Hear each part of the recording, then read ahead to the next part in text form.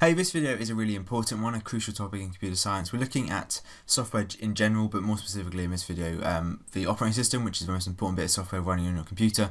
So just generally software is the programs that exist on your computer, and clearly we contrast this with hardware, which actually conducts the instructions, follows the instructions that these programs have. And before we look at the OS in particular, there are two categories we can split software into. So first of all, you have application software, and this is for just user benefit essentially. So things like word processors, browsers, games, most programs on a computer are for your user benefit. So the second category is system software, which is performing tasks related more to do with the hardware and also providing services for other software. So things like the operating system, game engines, drivers, and utility software. So utility software is its own whole category or subcategory of this, but this includes things like encryption, backup, software, and so on.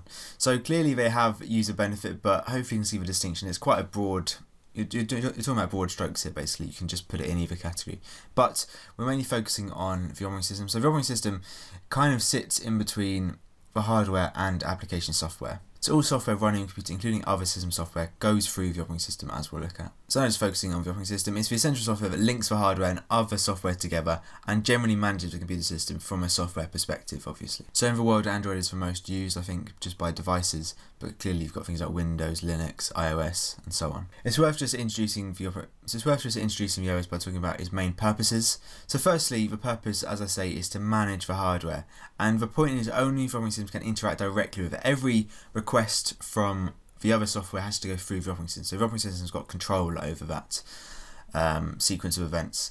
It also just manages the applications installed, including, we talked about application software, this includes utility software as well. Again, that's where the definitions become a bit blurred. It also provides or creates a user interface, and to put this in technical terms, we're basically abstracting from the hardware. And again, this is to do with kind of security basically, because the operating system is sitting as a bridge between the other software and the hardware. It's providing the security layer, this abstraction from the hardware.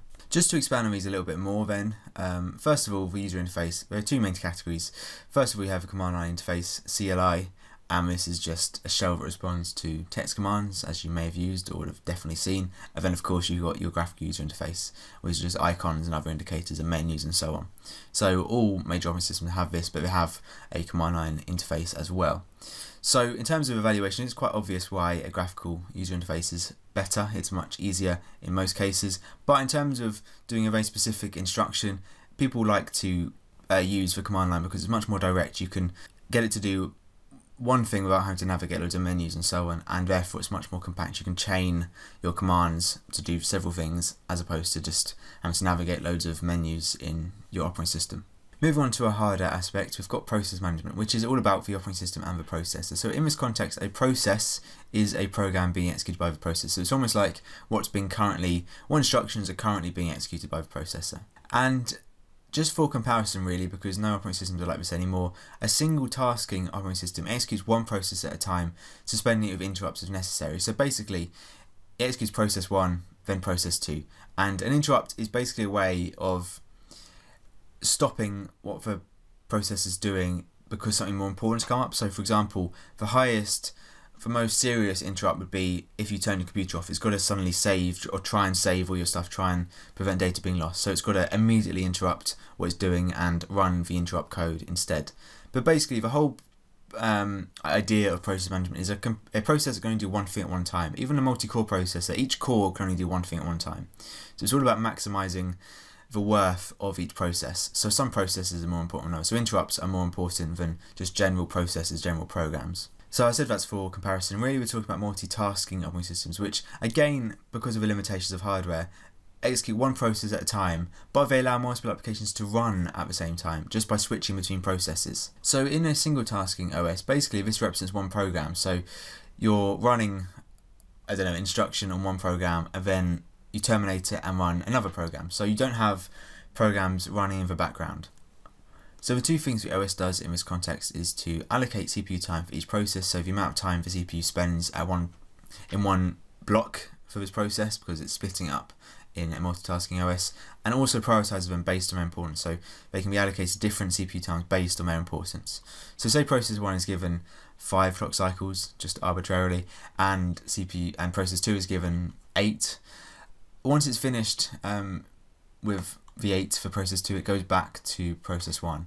And then say we've got an interrupt, so say something's happened which requires immediate attention, you can see we've interrupted the CPU time, and then it will finish off what's left over.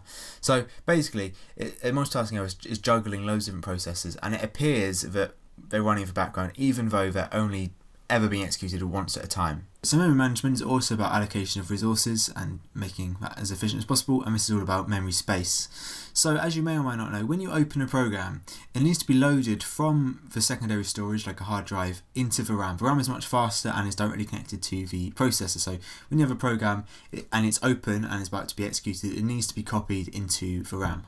And generally speaking, the operating system is what allocates and manages RAM space, and so this process. So falling under this, if you say run out of memory because you've got too many programs open, the OS may enact something called virtual memory, where it basically partitions a bit of a hard drive to act as if it's part of a RAM. So it extends the capacity even though the hard drive is much slower. There's a separate video on virtual memory, but you may not need to know about it for your course. By the way, just before I forget, the operating system itself has to be copied into RAM to be used. So when you turn your computer on, there needs to be a program to load the OS into RAM so it can then do the rest of the process. And this is called a bootloader. It's a small program that may be stored on ROM on your motherboard perhaps, and its job is just to copy across the OS data from the hard drive onto the RAM so that the computer can actually start up using that operating system. And finally, it's important that different data and instructions for different programs are kept separately in the memory, and it needs to be clear which part of memory is for which. So this block is for program A, this block is for program B. They can't access each other because that's a security weakness, obviously. And that's often where a flaw comes into hardware, where different programs can access data where they shouldn't be able to. Moving on to look at peripheral management. So a peripheral device is just some supplementary hardware device like keyboards, printers, cameras, and so on. So I mentioned it right at the start of the video, but device drivers fall under the system software category, and the operating system uses these, which basically are programs that convert between different signals used by each peripheral device and the OS. So basically there needs to be a conversion between whatever the camera is using and whatever the OS is designed to use, and so on. So a Sony camera may produce different signals to a Canon camera, and the driver specific to the device has to convert to the generic input the OS is expecting. So the term interface, which can be used both in the literal sense, like an interface you can interact with, or just a abstracted sense. A driver is an interface. It's hiding complexities of the hardware. The OS doesn't need to worry about being designed to work with every device in the world. It can use the driver just to convert to one type of signal. So just 2 more points you need to know about. So user management is an aspect all about maintaining and allowing creation of user accounts. And so the operating system needs to manage username, passwords, and so on. And it's worth bearing in mind that not all operating systems actually allow multiple users. So iOS doesn't actually allow multiple users. You just got one base user. So it's not always multiple users, but you can have, clearly iOS needs to maintain passwords and so on, or a password.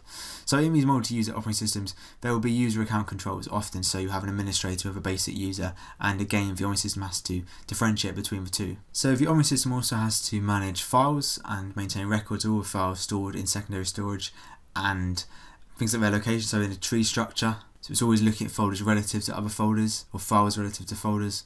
And it also needs to maintain file permissions, i.e. what user can access what. So that is all about user account controls. Has that user got permission? Has it got file permission for that location?